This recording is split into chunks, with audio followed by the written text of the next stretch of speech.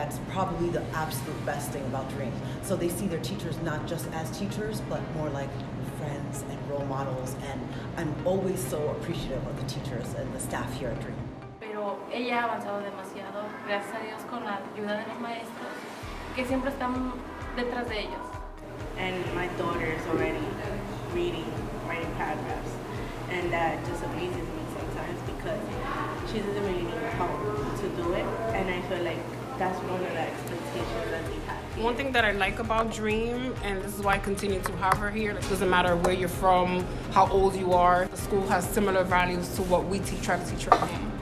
Being part of Dream gets us like to be in a different level of like, you know, what's expected in the community and what we get out of this school, which is really amazing.